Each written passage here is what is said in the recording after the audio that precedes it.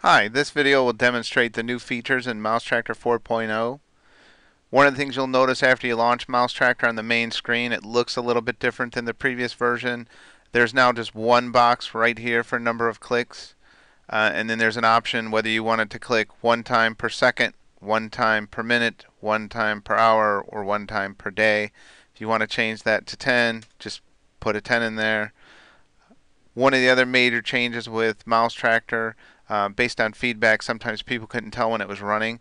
So if you click start and you actually start Mousetractor, you'll see an icon starts and follows your cursor wherever it goes. That icon goes. When you stop, that goes away. One of the other changes, if you do change this, let's say to 9, start it and stop it, and this is your preferred click speed.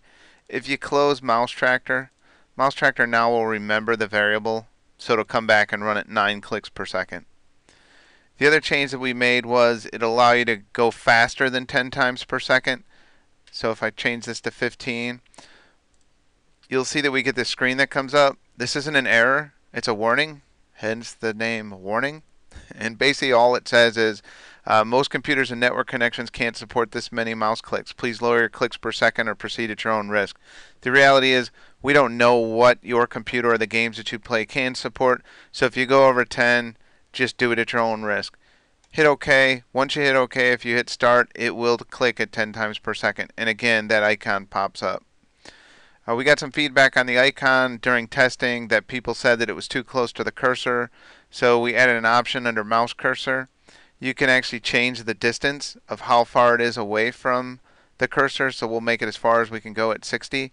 And you'll see where now it's a couple inches away versus right on top of it.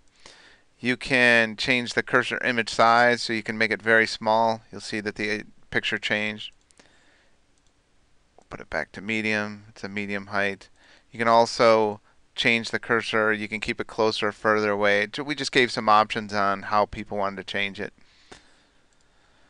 You can still change the hotkeys. So if you use the Windows button and Z, A, or Q for right-handed people, or Windows period or Windows semicolon for left-handed people, still works just like the other one did. So if I hit Windows and Z, the program starts. If I hit it again, it goes away.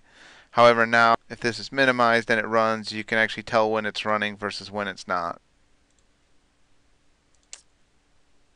You can still have Mousetractor appear always on top of whatever game you're playing, or if you leave that unchecked, it'll go underneath it.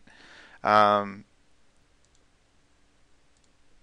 you have any questions on Mousetractor or any ideas on how we can make it better, please feel free to leave us a message on the Mousetractor fan page on Facebook, or you can send an email to customerservice@mousetractor.com. Thank you.